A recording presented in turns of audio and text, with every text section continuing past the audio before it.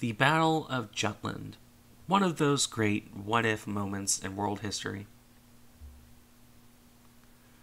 Often target for some truly wacky scenarios.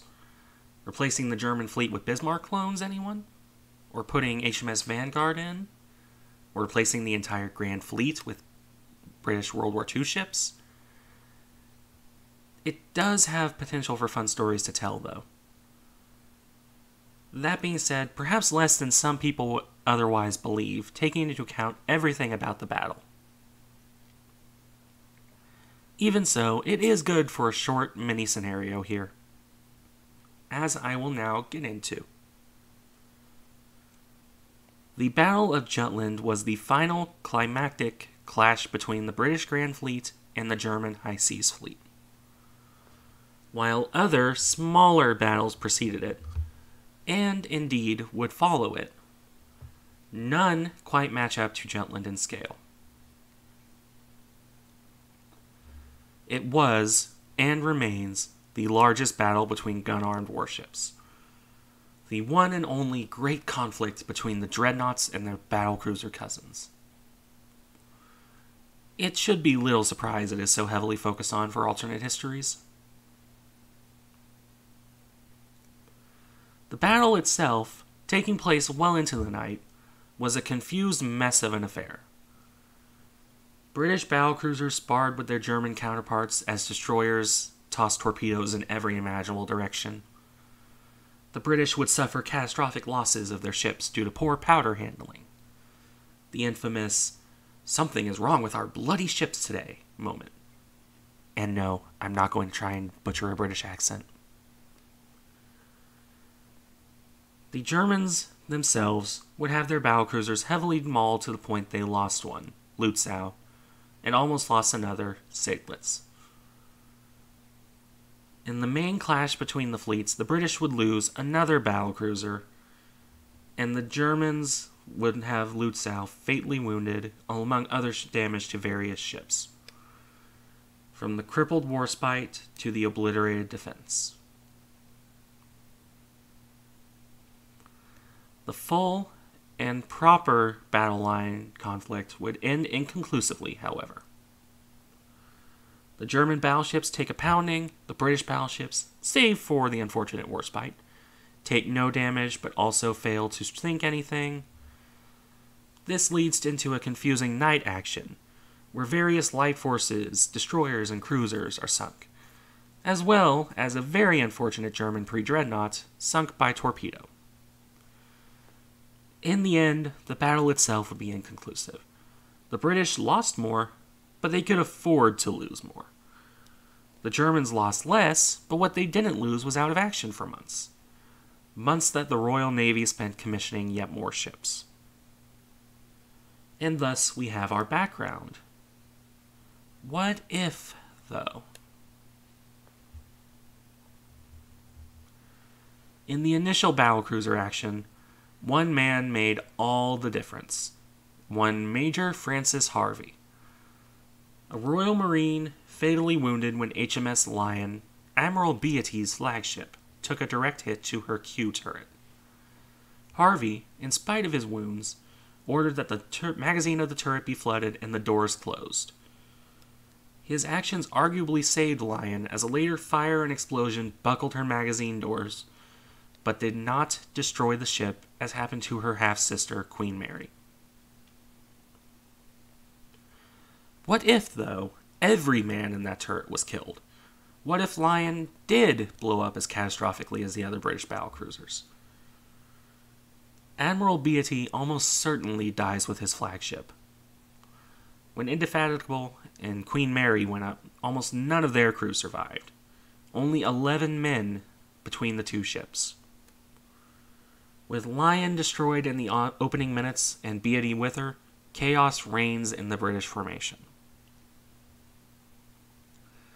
The battlecruisers likely continue on under their individual captains until someone can take overall command, almost certainly continuing on their previous orders.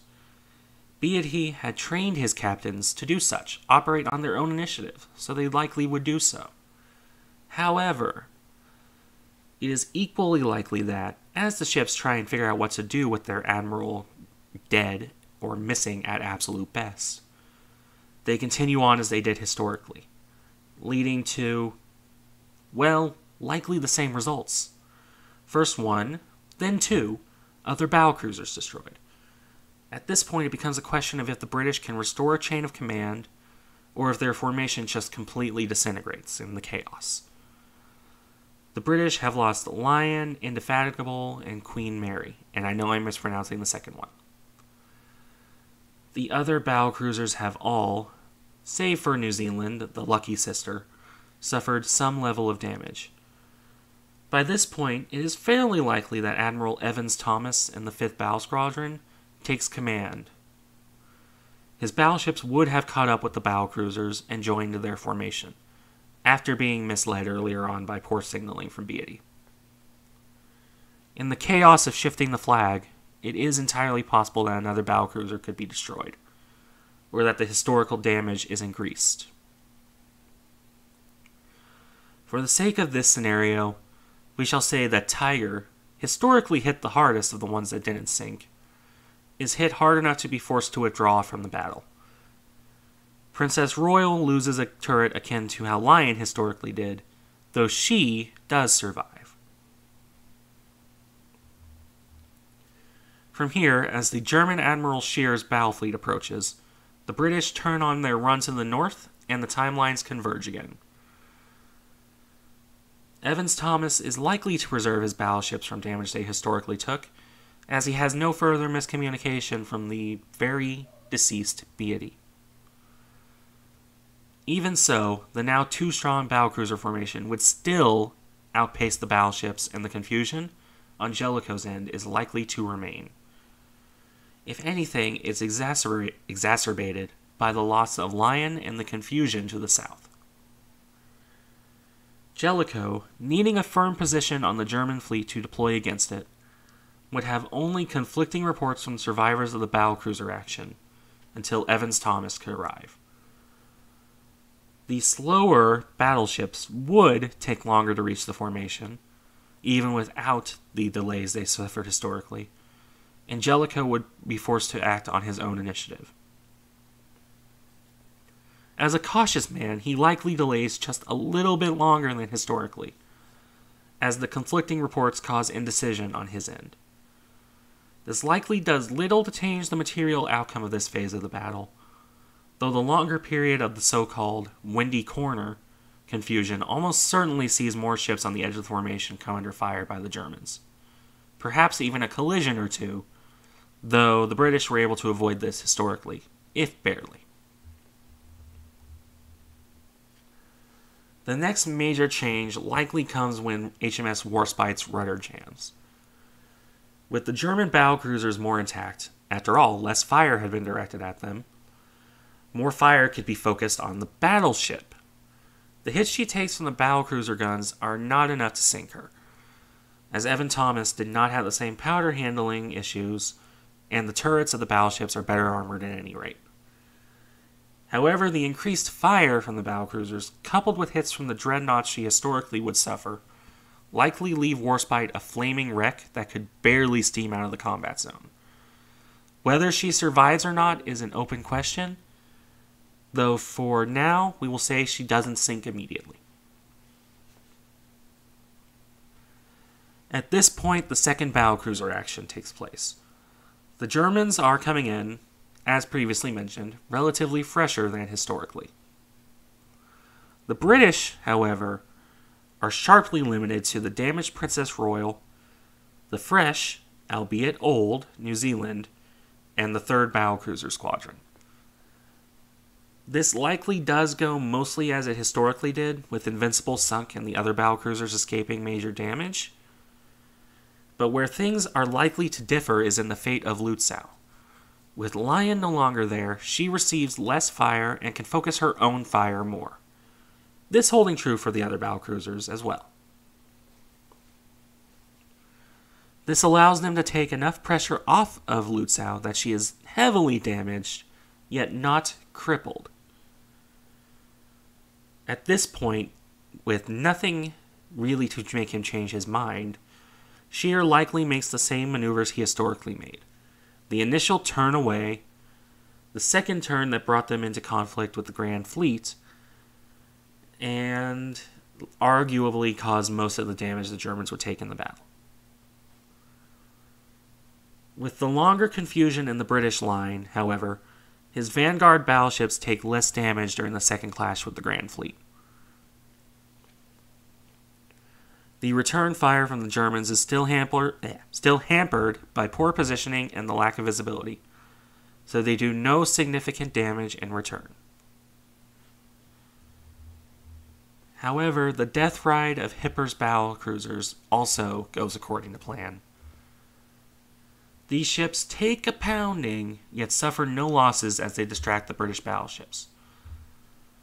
The battlecruisers pull away in the gathering darkness, Seydlitz and Lutzow both barely afloat.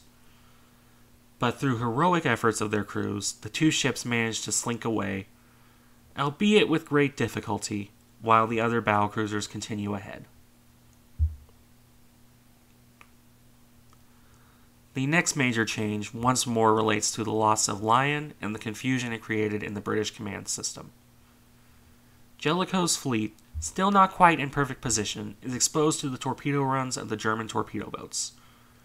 Historically, as it is, quite a few of those attacks came dangerously close to hitting the British ships. Here, in continuing with the theme of the Germans having the best probable case scenario, managed to hit 3 or 4 battleships. One of them, HMS Marlborough, already having been hit by a torpedo from a German cruiser, sinks in a catastrophic explosion all her own.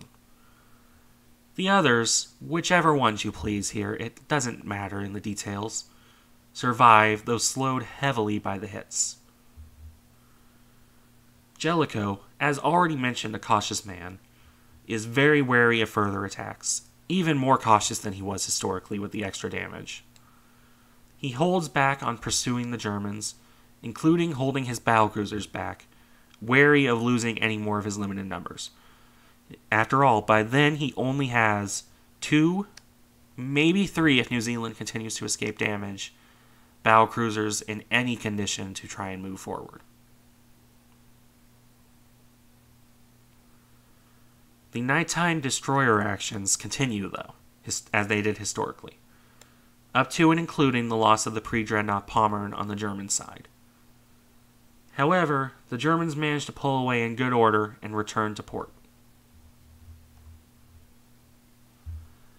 The Battle of Jutland remains, as historically, an arguably inconclusive engagement. However, with the loss of Admiral Beatty and Admiral Hood on Invincible, as well as the losses of Lion, Marlborough, the crippling of Tiger, the potential loss of Warspite, and the extra damage from the torpedo attack, one could conclusively argue that the Royal Navy did not win Jutland. One can make the argument, as historically, that they did not lose it, mind you. The Germans conceded the field, and the British would, ultimately, maintain their lead in warships. Even in the absolute worst-case scenario losses, the ships coming online would bring the British to the same number of warships as before Jutland, with arguably more modern and more powerful, with the exception of the Courageous class, ships than those they had lost. For the Germans, they would retain Lutzow, and their battleships would take less damage. The disparity in numbers would remain, though. In comparison to the ships commissioned by the Royal Navy, the High Seas Fleet would gain only SMS Hindenburg and 2 Bayern-class battleships before the end of the war. While a convincing argument can be made that the Germans won the battle on a tactical level, it is still a divisive argument. They certainly caused much more damage to the Grand Fleet and its reputation. The loss of Lion and Beatty would throw the battlecruiser force into disarray for some time, even ignoring the repairs needed to Princess Royal and Tiger. Losing another dreadnought or 2 if Warspite sinks would also cause a large hit to the Royal Navy, if only a temporary one. However, the resources required to repair their damaged ships, and indeed the damage itself, that would still convince the German command to push for submarine warfare. They would still likely bring the Americans into the war, and that would still cause them to ultimately lose, as the numbers were against them. Plainly speaking, even in this best case scenario, the Germans lacked the firepower to cause mass losses to the Grand Fleet. Even if Scheer had maneuvered his ships better, it still wouldn't have been enough. Even if they somehow sank twice or even 3 times the number of capital ships they historically did, the almost inevitable entrance of the United States would make up for those losses. Even if for some reason the Americans stay out, the Royal Navy would soon commission 5 battleships with 15-inch guns, the Revenge class, along with 4 more battlecruisers, even if 2 of them were the aforementioned Courageous class that are questionable in utility as gunships. The Germans just don't have enough ships, and the Royal Navy, especially if they lost Jutland, would never allow itself to be drawn out piecemeal in the aftermath of the battle. Perhaps the best outcome the Germans can hope for is that Lutzow survives to join her sisters on the bottom of Scapa Flow, as the war ends as it would have anyway.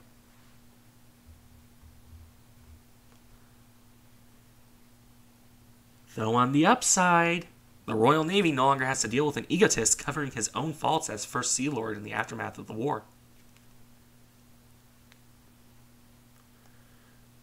Now, is this at all an accurate scenario? Honestly, likely not. This is, after all, the best case scenario I can imagine for the Germans, based on research of the forces engaged and the maneuvers of each fleet.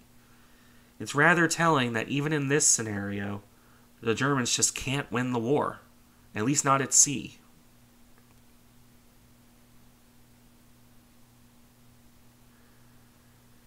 And that is the end of this scenario. As a mini-scenario, not enough changes are here to justify another video. The Germans lose a little bit less ships, but that doesn't really change their history much. Still, I hope you enjoyed the video, and don't worry, I have plans for longer form scenarios, including multi-parters as well. Thank you for watching, and please like and subscribe if you enjoy the content.